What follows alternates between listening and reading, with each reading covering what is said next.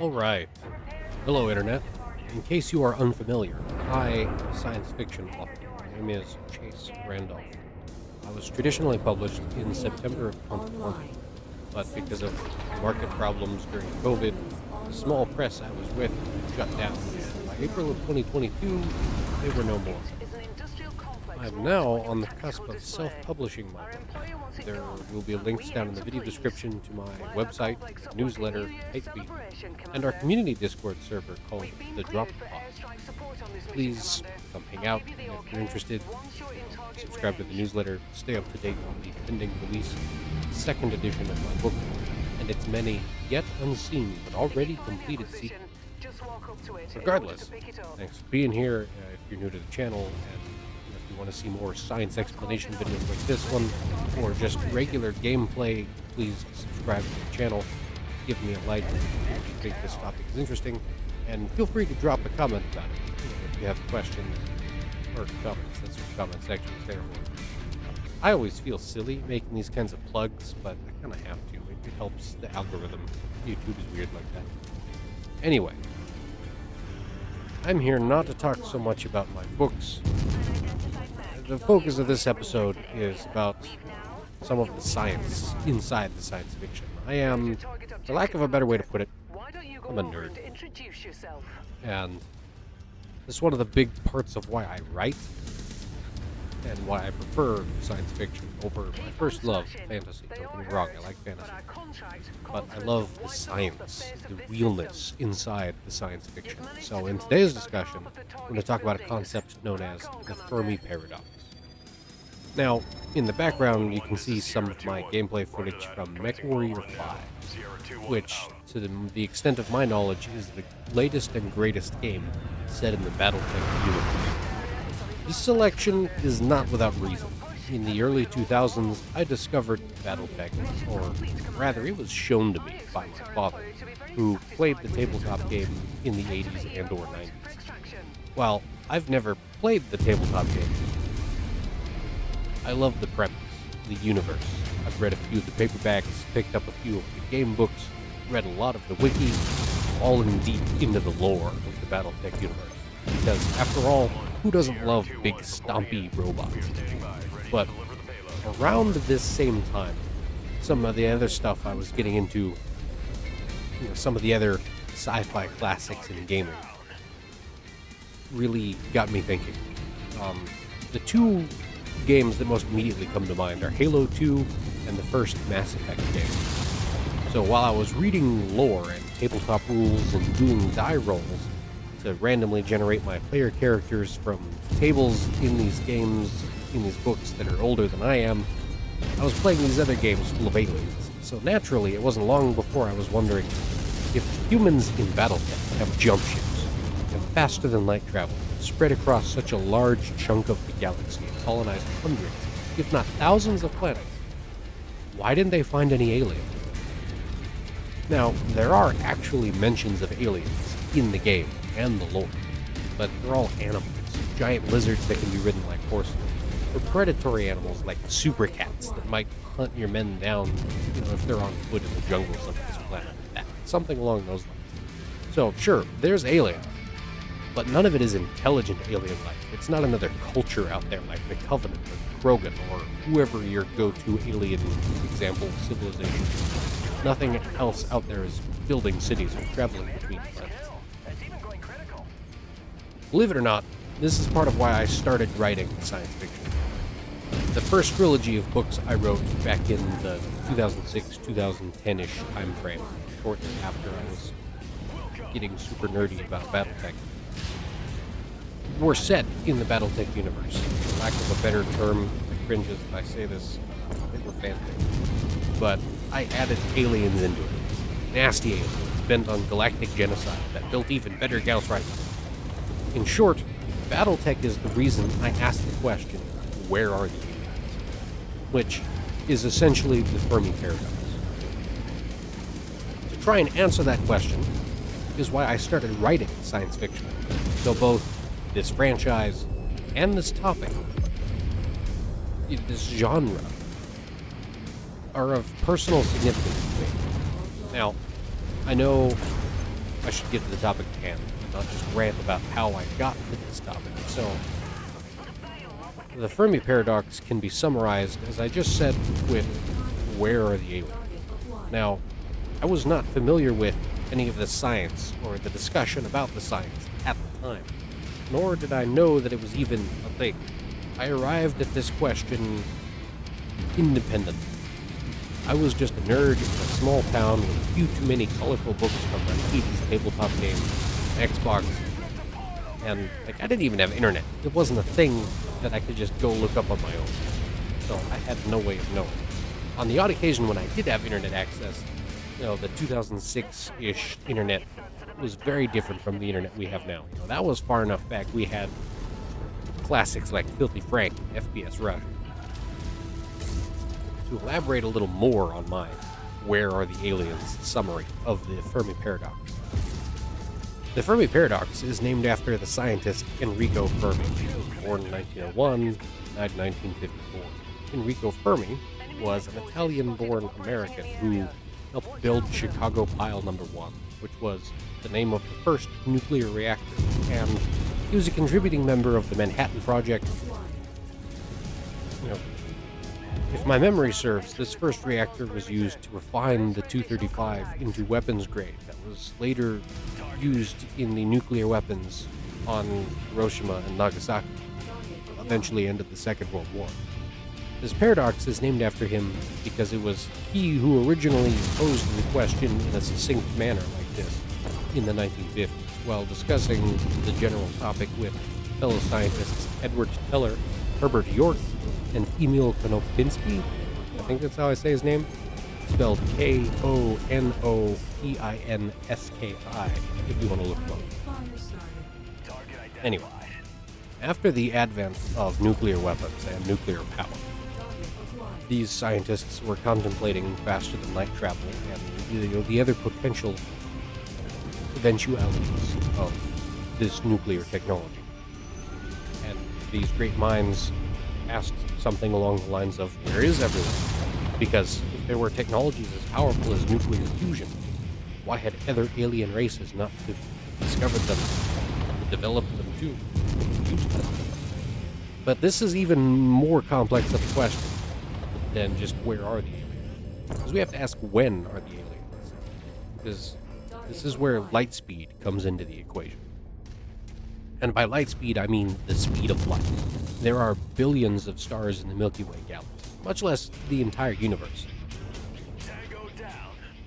With so many stars, there's a non-zero possibility that some of these stars have planets, and that these planets would fall in the habitable Goldilocks zone, and some of those planets would have life, and some of that life would be intelligent. And then, on top of that, you remember the speed of light?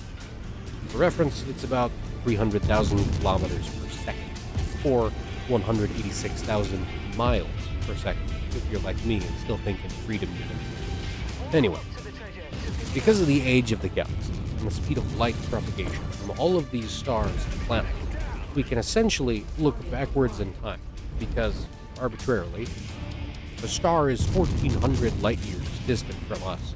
That means the light we're seeing from it today left it 1,400 years ago. That light, that information, is 1,400 years old. Meaning, we can deduce from this that not only are there no intelligent interplanetary civilizations in the galaxy, there are, near as we can tell, never have been any either.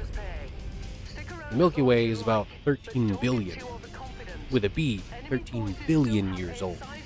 And we can see light from all kinds of distances, all kinds of ages back in time. That's a lot of time for something somewhere to get smart. Now, I have done videos before on this topic, and it was years ago. The audio quality was bad, and they had watermarks, and the video was lower quality, and it was awful.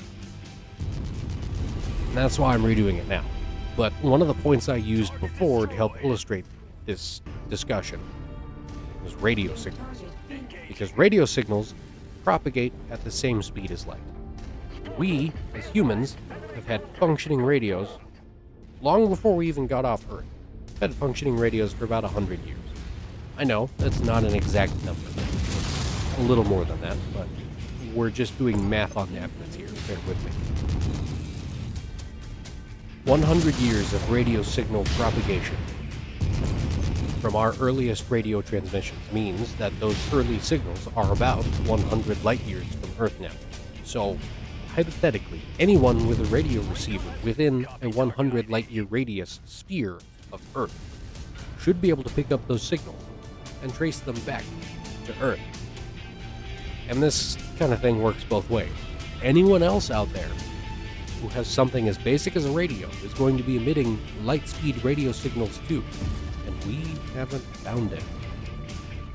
Because of the size of the galaxy, any radio signals from planets coming from far away are going to take a long time to get here. From our example star that's 1,400 light years away, it's going to take 1,400 years for those radio signals to reach us too. In that way, distant stars are kind of like time travel.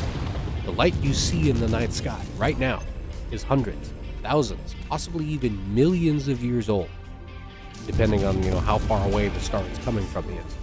And radio signals are going to work in much the same way, letting us, in effect, see backwards in time.